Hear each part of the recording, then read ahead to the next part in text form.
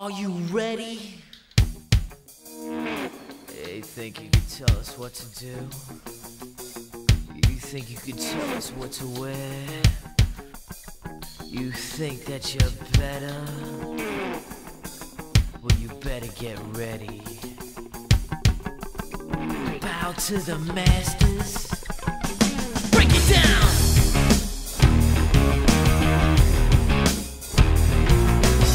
Degenerate into something fool. We just got tired of doing what you told us to do. That's a break, boy. Yeah, that's a break, little man.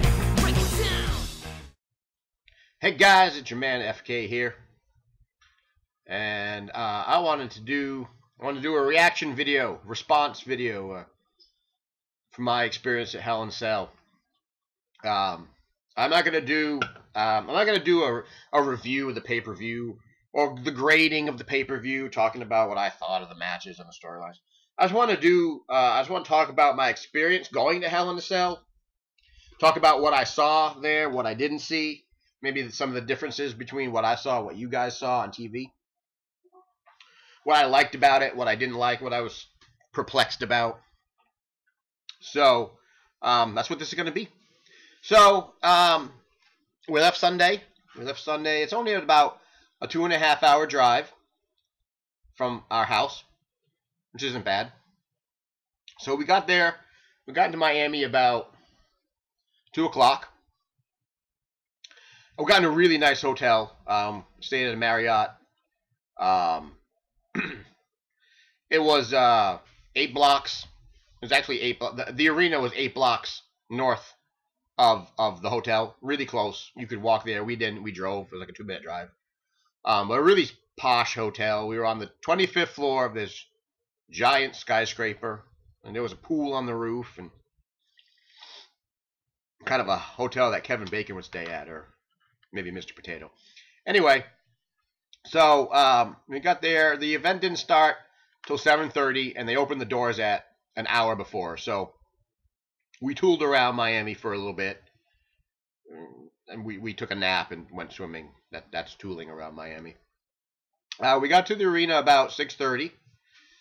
Really easy to get to the arena. Really easy to get in. The parking wasn't too bad. It's cool because I'm not used to going to events where there's actual like traffic direction. So there were a lot of cops directing traffic, which I thought was nice. We got into the arena easy. We found a spot easy. 6:30, we got there. We lined up. Outside the doors. There was multiple doors around the place. So we lined up. They didn't let anybody in until like quarter of 7. So we went in line for like 15 minutes. It wasn't bad. We got to see, there's a lot of kids out there. They're milling about. A lot of kids, a lot of older folks. Everybody's with their T-shirts and their posters, and people are chanting and whatnot. So it was cool. You get to talk to people in line. Talk about the pay-per-view and their wrestlers and all that. So we jibber-jabbered with a couple in front of us for a little bit. A quarter of 7, we get in, and the line went, once they opened the doors, the line went really quick. We went through. They had to, they did the bag checks and everything, and they had to check my posters. I had to unroll all of the posters and show it to them. I wanted to make sure that there wasn't obscenities on it. The arena has a no obscenity on their poster rule, apparently, so I want to make sure I didn't have a sign that said "fuck Cena" or something like that. So that's fine. So we went in, took the elevator up to the 3rd floor. We were in the 300 section 310. So we got in, and there's merch booths on every floor, food on every floor and whatnot. So we got in, and I was hungry, as I always am. So first thing I went to get food, and my wife and my daughter went to the merch booth to see what they had. So I went and got food. I spent $9 on a mini pizza, $7 on a hot dog, $8 on a tub of soda, $10 for a bottle of water. These prices are outrageous. I mean, you expect it. You know this is going to happen. But really, $8 for a hot dog? A hot dog that's been sitting under a warmer? That's like a 25-cent hot dog. That's a nickel bun. I mean, you know, whatever. I'm not going to complain about it because I expect that. And I was starving. When I get that hungry, hell, you know, whatever, I'll shell out $20 for a french fry. I don't care. So, Disney's the same way. They know they have you. I don't even know. It's a good thing I don't drink. I don't drink, so I don't know what they spend on beer and booze. I'm assuming the beer and the booze isn't cheap. So, we get the food. I eat my $9 mini pizza. And we go to the merch booth. And the merch booth, that's my first disappointment of the night. The merch booth was pitiful. I haven't seen a merchandise booth with that little merchandise. They didn't send the arena a lot of merchandise. They only have merchandise for John Cena, Randy Orton, Daniel Bryan, and CM Punk. That's it. They had T-shirts and hats for those 4 wrestlers. That's it. They had T-shirts for Bryan, T-shirts for Punk, T-shirts for Cena, and T-shirts for Orton. They had Program. They had the You Can't See Me foam finger. They had a $10. They had a $10. This lights up, by the way. This is a foam You Can't See Me thing. It lights up. Is it? Oh, here's a button. You probably can't see that because I got lights on. But it lights up and you wave it. You can't see me. This was $10. Whatever. So, but they didn't have anything. You know, my daughter wanted to get an AJ Lee shirt. They didn't send any Divas merchandise. Anything. Nothing. Nothing at all. They only had those 4 guys, and they had the event shirt and the Program and stuff like that. So the merchandise booth was pitiful. They had I got everything in a swanky event bag, which I don't know how much this bag cost, but we sold the bag. They sold us the bag. Here's your event T-shirt. I'm wearing one, but I've got another one. There's the event T-shirt. I can't see. And see, it's got the 4 people. Really, Hell in a Cell. But look at even John Cena's even on the top of the shirt. Cena, Rio, Del Rio, Bryan, and Orton. And then on the back of the shirt, this is why I wanted to get it, because in the back it has Hell in a Cell, the date, where it was. I look funny doing this, don't I? And it's got the matches. It doesn't have all the matches that were on the card, but these were the matches that were announced. So, T-shirt. My wife got me a new CM Punk hat to go with my CM Punk T-shirt. Then my daughter wanted one of these, so we got the shirt, the pink Rise Above. Oops, that's not a good shot. Rise Above Cancer for Bryan. The Bryan Yes shirt. Of course, my daughter marked out to Cena. She's like, Cena, I gotta get a Cena shirt. This is what Cena's there for. He's there for kids, and so she wanted this. She saw Cena live, and she got, I gotta get a Cena shirt, right? Because that's what Cena's demographic is: kids and middle-aged lonely women. So there it is. Got that one. My wife wanted this, so she got. They had this one, you know, the traditional. Spec the beard with the Daniel Bryan on the back and the yes. Where is it? The yes on the thing. We got look at the hotel. Hotel gave me a free Miami Herald. Then we got I don't have my poster. And then we got my wife got a yes towel. Look at woo, woo, woo, woo. I don't have my program. I'll show you my program at the end of the video. I don't want to go get it now. I got a program and a belt. I bought a belt. So we hit the merch booth. We were disappointed in what was there, but we got what we got, what we wanted to get. I mean, I had to go online and get my daughter her AJ shirt. It's fine. So we get in. And we're in section 310, row 7, and I thought we were gonna have a hard time seeing, and we didn't. I mean, we could see well.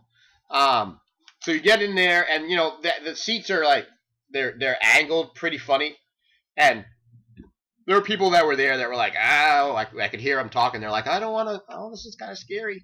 It was kind of. I mean, if you're afraid of heights, it's kind of rough because the way they angle the seats, you're kind of like looking down. You feel like you might like tumble. If you stand up, you might tumble.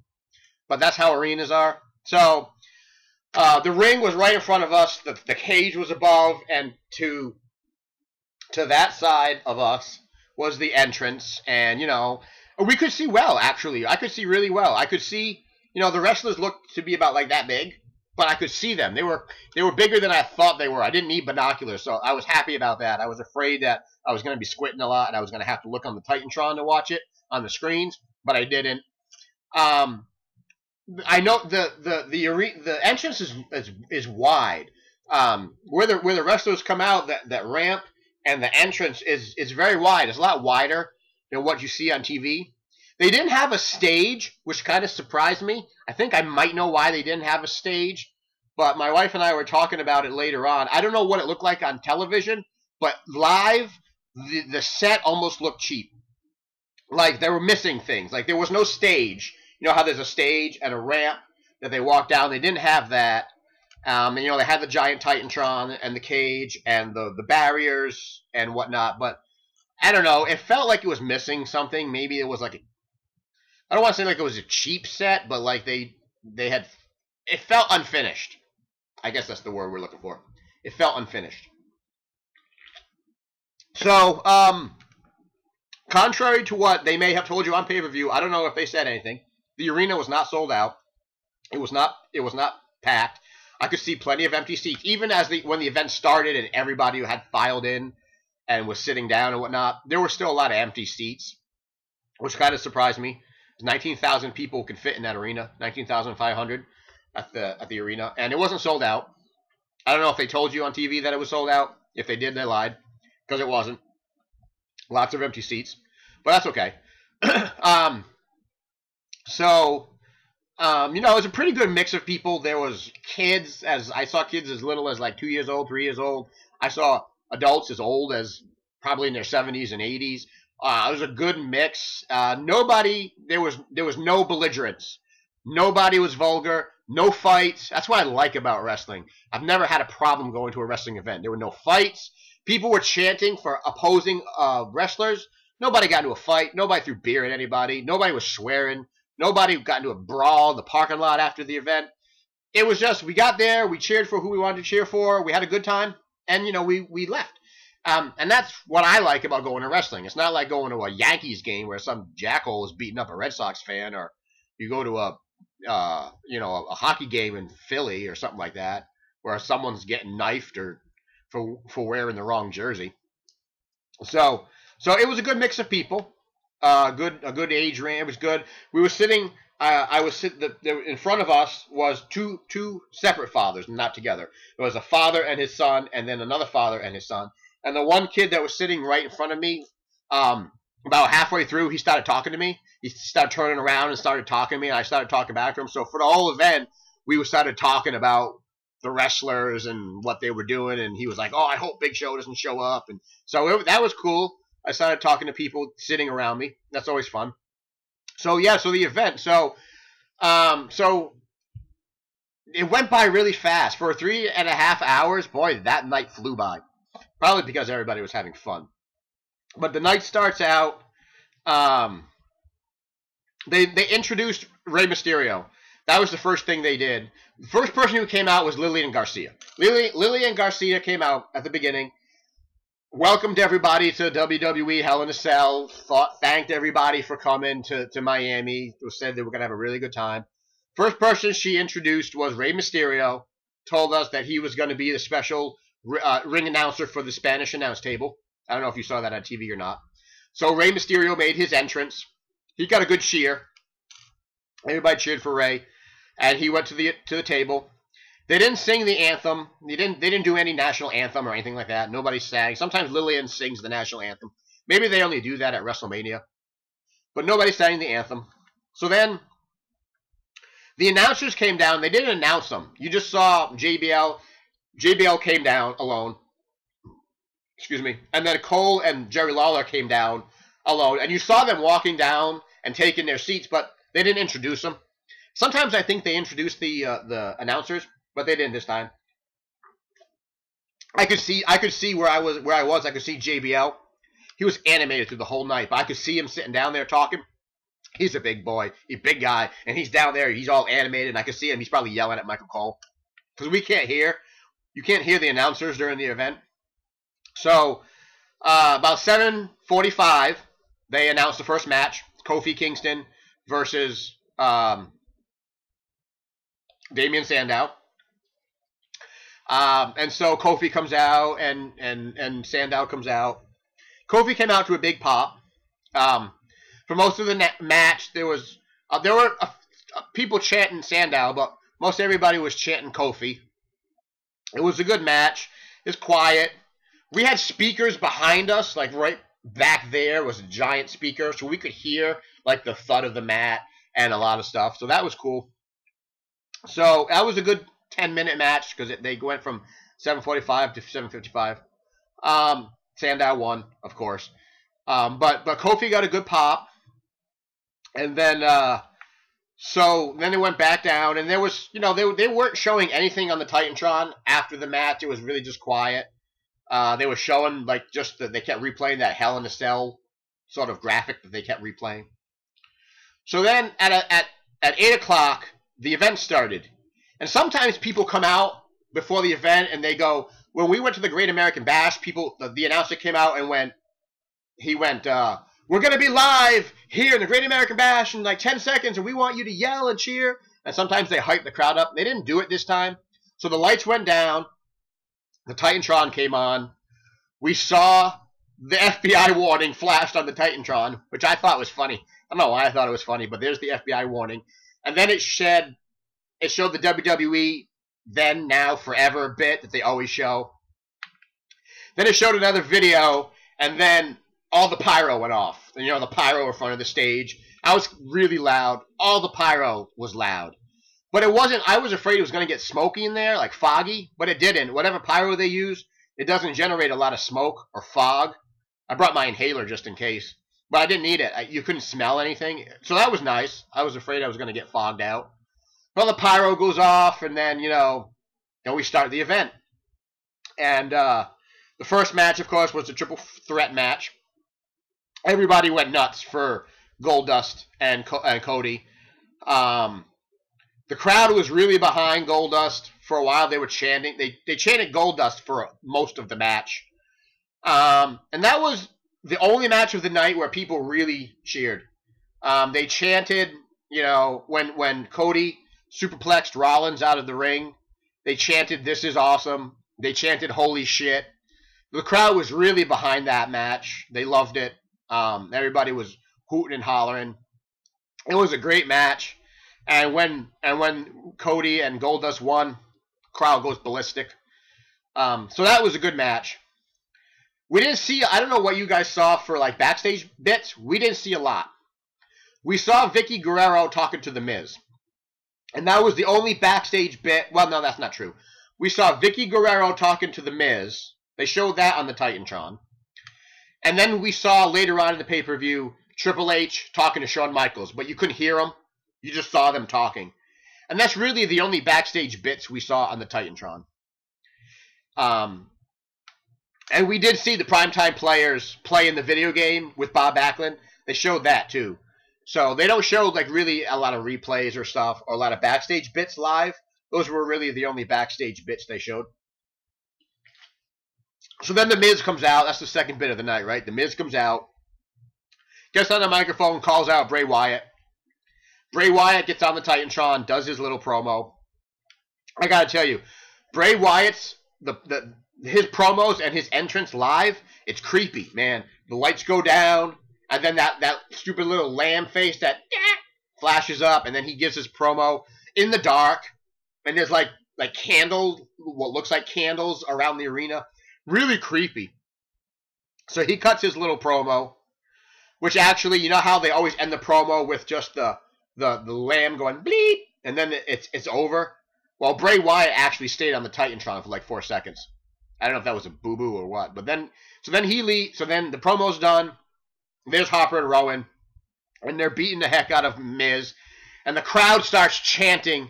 I mean, I was chanting with them, too. Crowd starts chanting, "We want Kane," like they knew, right? Like we all knew that Kane was there. "We want Kane." So they're chanting for Kane. All of a sudden, boom, his flames erupt. This place goes bananas. It goes bananas. Kane comes down, kicks Rowan. No, who was out front? Harper. I don't know, one of the dudes. The dude that was outside the ring comes down, kicks him in the face, gets in the ring. He tries to slam the other guy, but I don't know. They botched it. It was weird. They botched it. He couldn't do it, so he threw him over the ring. And so the crowd is going nuts. And then the crowd starts chanting. I don't know if you heard this on TV, but the crowd starts chanting, "Choke slam Miz! Choke slam Miz!" And that's what he did. So he, boom, choke slams Miz. And then his pyro goes off in the ring post. And as far up as I was, I could feel the heat from the flames. I could feel it where I was that far away. I was pretty impressed that I could feel Kane's pyro. So he chokeslams Miz, and Miz is just like, oh, he's dead spidering it. My daughter started laughing. She's like, look, Miz looks like a dead spider. He's all like, ugh. He dead spiders in the ring. But what was really funny was, so Kane leaves, right? The lights go down, and then all of a sudden, like, Miz pops out of the ring. Like, he just pops up. He's like, oh, time to leave the ring. Like, nothing happened. He didn't get chokeslammed like 2 minutes ago. He pops up. He walks down the aisle, right? He walks down the aisle. He's like all stumbling. And then he walks into the Titantron. Like he goes, boom! Walks into the Titantron. And then he goes, oh my God. And then he like turns around and walks out the entrance. And everybody's laughing at him. I don't think you guys saw that on TV. I think that was one of those bits they did just for the live audience. But it was funny.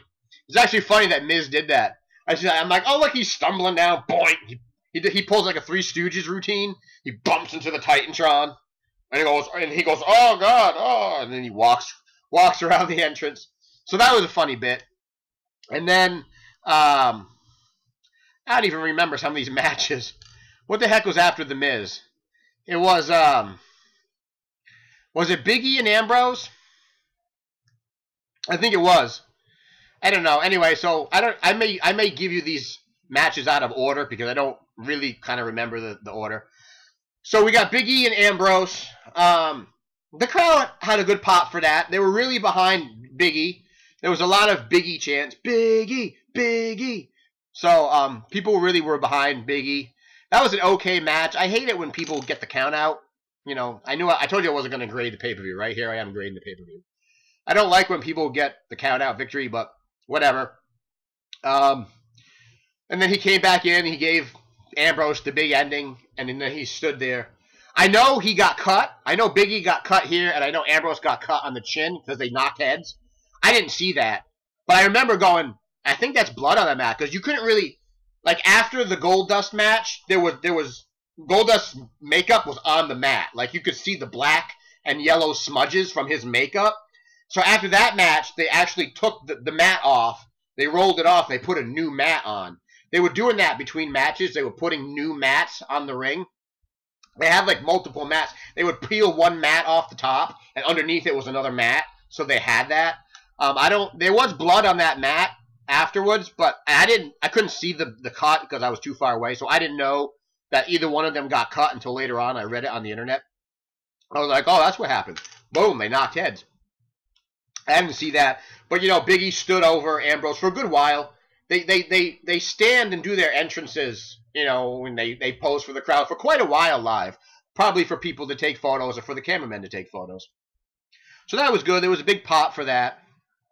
And then you had Khali and Natalya versus Fandango and Summer Rae.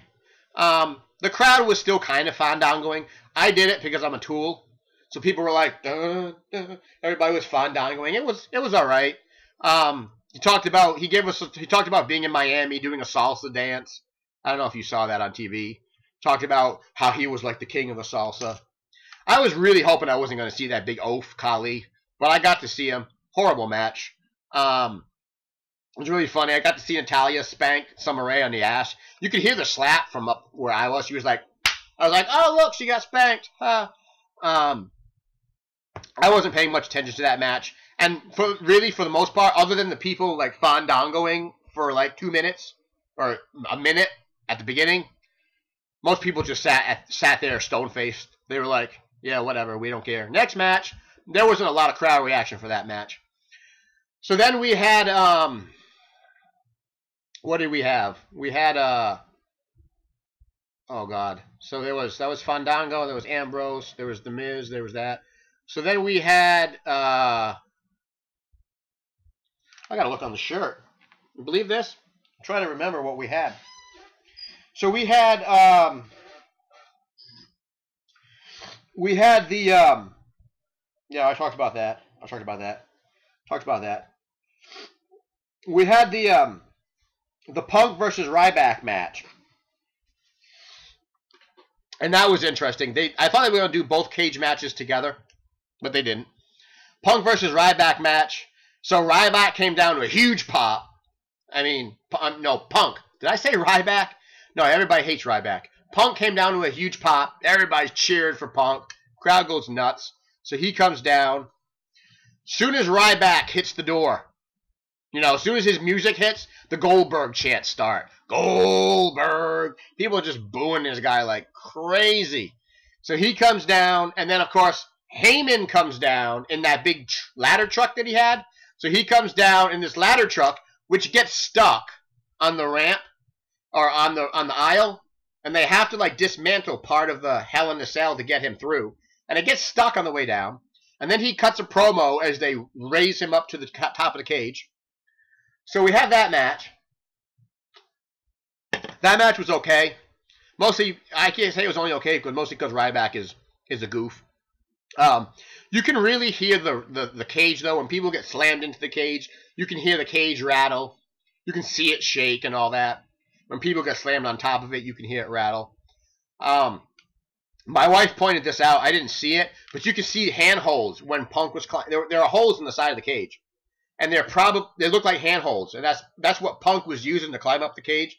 There were probably smoothed out handholds on the side of the cage.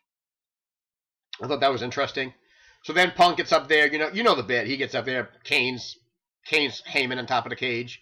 Crowd goes nuts for that. I mean, they just cheered for every time the kendo stick hit. People were going, yes, yes, yes. I mean, the yes chants were universal, not just for Daniel Bryan. So then the match is over. So Punk climbs down and goes backstage. They have to get the genie truck. They have to get the ladder truck back out. Ladder truck comes back out. This took forever. It went up. They took Heyman off the cage, put him back on the truck, wheeled him back out, and, the cage goes back up. So that was that match. And then you had Los Matadores and the Real Americans. I didn't think Los Matadores was as over with the crowd as they were, but maybe it was just because they were in Miami. I don't know. But the crowd really was, they were chanting. They were, Ole! Everybody was chanting, Ole! And they loved the bull. The little kid that was in front of me, the boy that was in front of me, loved the bull. He was so happy. He was snapping photos of El Torito. This is really what this gimmick is designed for. It's designed for kids. So they came out to a really big pop. And then, of course, Coulter came out and started doing his rant. And I knew he was going to do a pretty bad rant because he was in Miami. Started calling them border-hopping banditos. Everybody's booing him, right? So then, here's what I thought was funny. The section that I was in, it was a pretty good mix. I mean, there was a good racial mix, in that area. A lot of African Americans, a lot of Mexican Americans, a lot of Latino people, a lot of white people. It's a good mix, right? So they're sitting there. He's giving his rant. Zeb Coulter is giving his rant.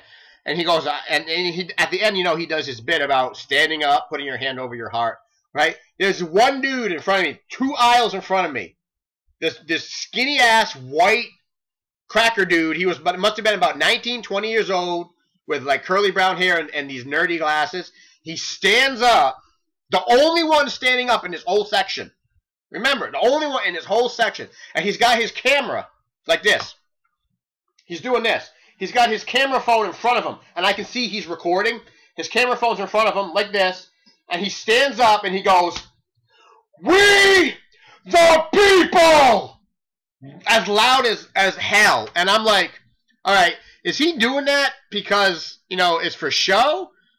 Or is he like, does he really believe that? Like, this dude just like marked out Zeb Coulter, and I'm like, all right, this guy's gonna get his head knocked in at the end of the show. I mean, it was as loud as all get out. It was louder than Coulter. I mean, he's like this old, "We the people!" Like he's proud, And he's looking, support guys? Anybody? So everybody was like booing him. Everybody's booing Coulter. I thought that dude standing up I thought that was gutsy and probably stupid. But that happened. I thought that was the funny bit of the night. That dude down there was cheering for everybody that was cheering for the opposite of what everybody was cheering for. So, the crowd got a big pop out of it. They got a big pop out of El Torito doing the shenanigans with Zeb Coulter. The crowd loved it. So that was a good match. I mean, as far as crowd participation goes. So then we had, so we're getting down to the end of the card. Now we've got Cena versus Del Rio. So Del Rio comes out, and this place erupts with boos. They hated him. They're booing him. They're cussing him. It was horrible. Like nobody was. My wife was the only one in the aisle in the section clapping for Del Rio because my wife's a Del Rio fan. She really likes him. So she's like, "Yeah, see," and I'm like, nobody else is clapping for Del Rio, which is fine. That's why you go to pay-per-views, right? To vote for who you. I just thought it was funny that the whole crowd there was like just little spots of people chanting for Del Rio. Not a lot of them. That's all right. So then they do the delay, right? And then Cena's music comes out. Cena's music hits, and the traditional horns and everything, and the crowd goes crazy. But the funny thing is that the crowd goes nuts. They start cheering for Cena. Yay! And then Cena comes out, and the crowd went dead, like just silent. It was so odd that I wish I had binoculars, because for a minute I thought it wasn't Cena. I thought they had an imposter. I thought that they had done a swerve and it wasn't really Cena there, because the crowd cheered when his music hit, and as soon as he came out, silence. Like there was like tumbleweeds.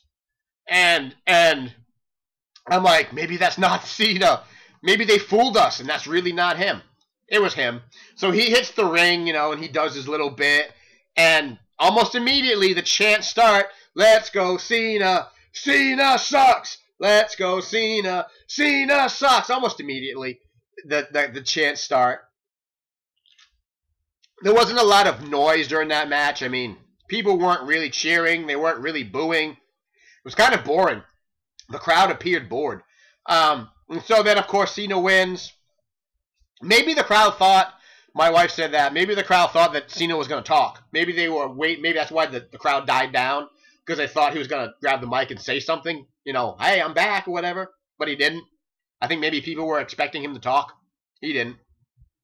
So the crowd was very, apathetic in that match. They were all like, whatever. We don't care.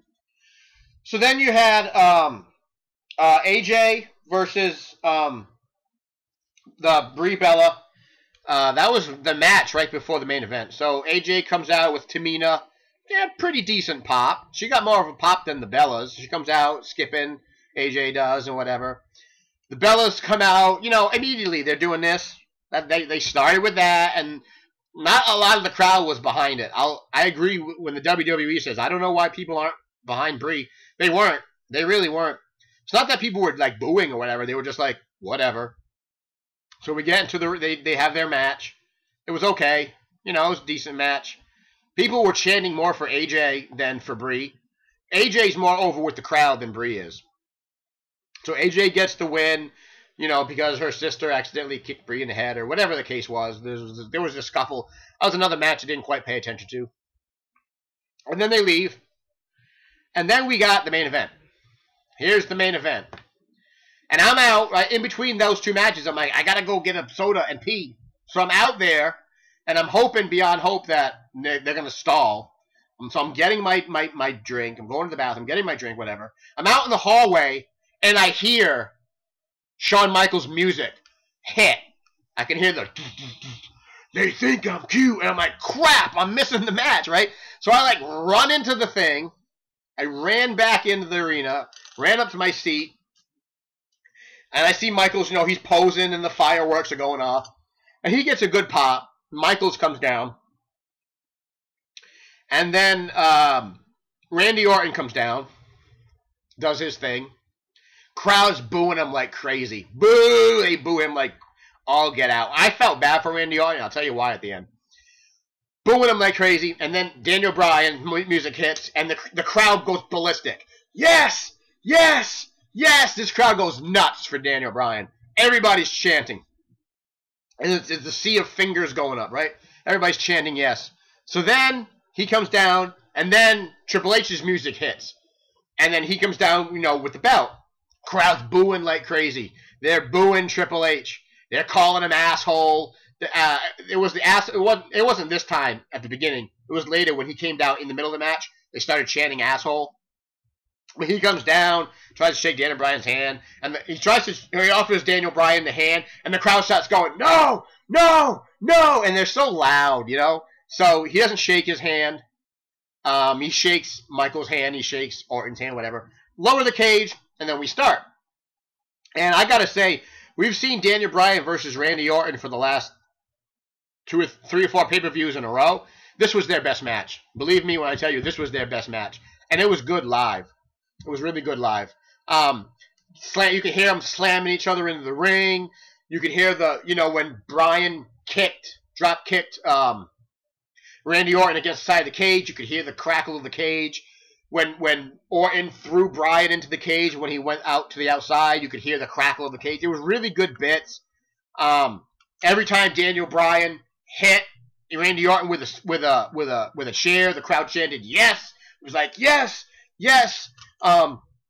Then at one point in the match, Daniel Bryan just goes crazy, and he starts throwing chairs into the ring. Just this pile of chairs.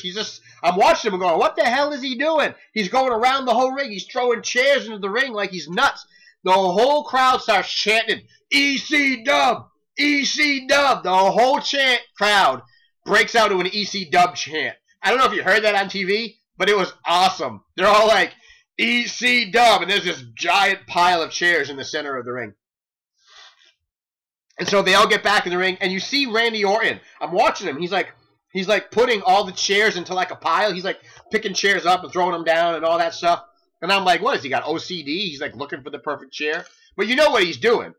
He's building a pile because he's going to superplex Daniel Bryan onto the chairs. And that was a good bit. The crowd loved that bit.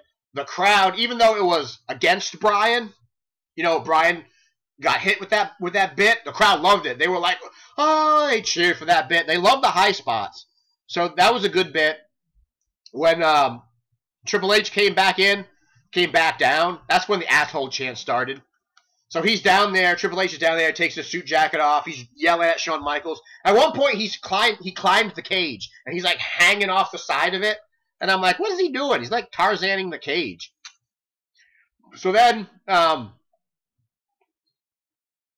that happens, you know. Then Shawn Michaels takes the bump. He goes down. Triple H gets in the cage, and you know how the match ends. Triple H throws Bryan. Bryan high knees, you know, gives him the running knee strike to Triple H.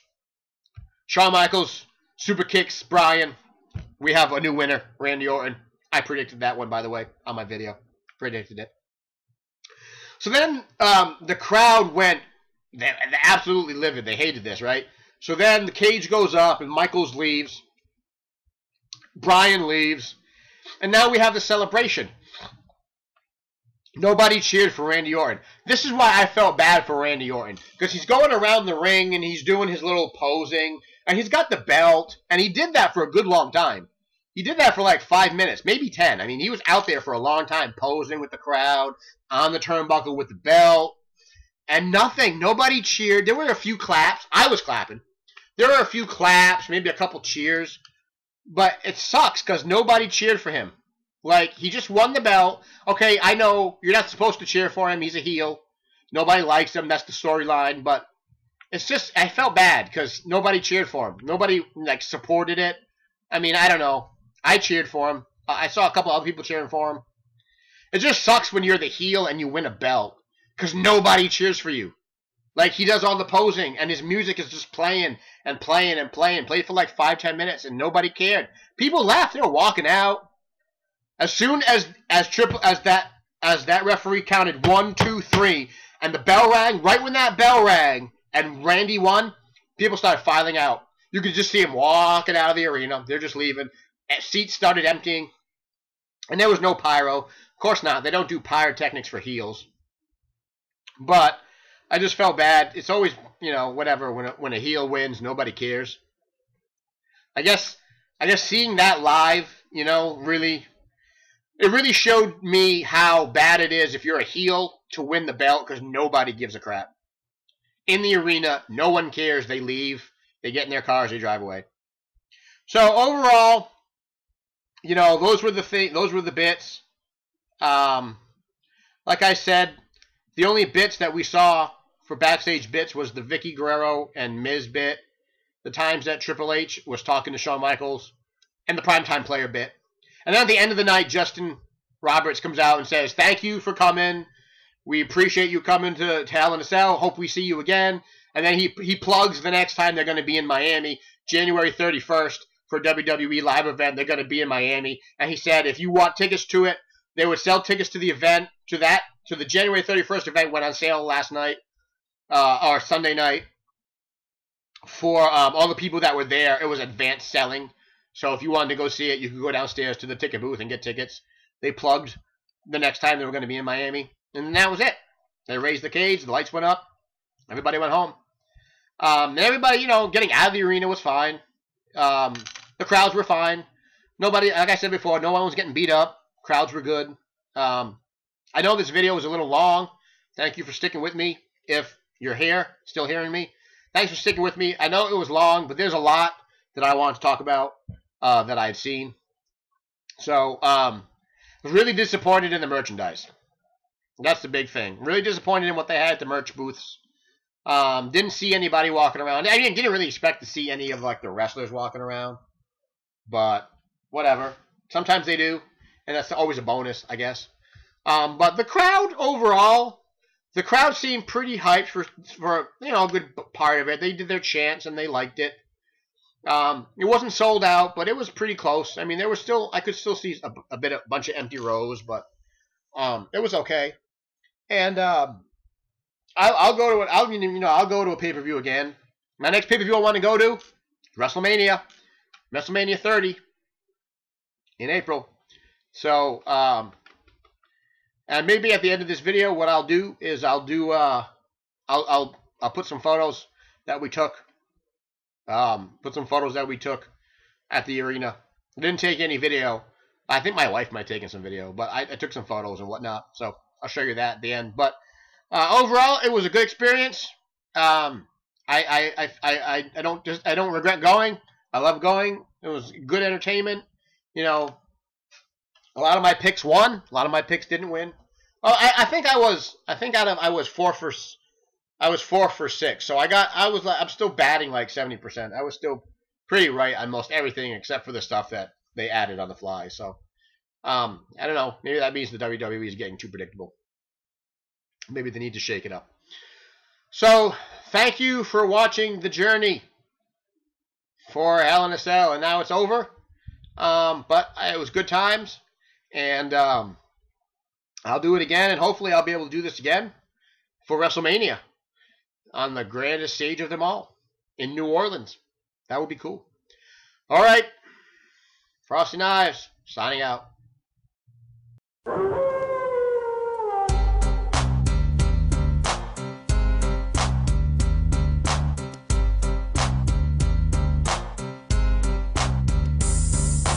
Wolfpack is back, cause I'm mass destruction.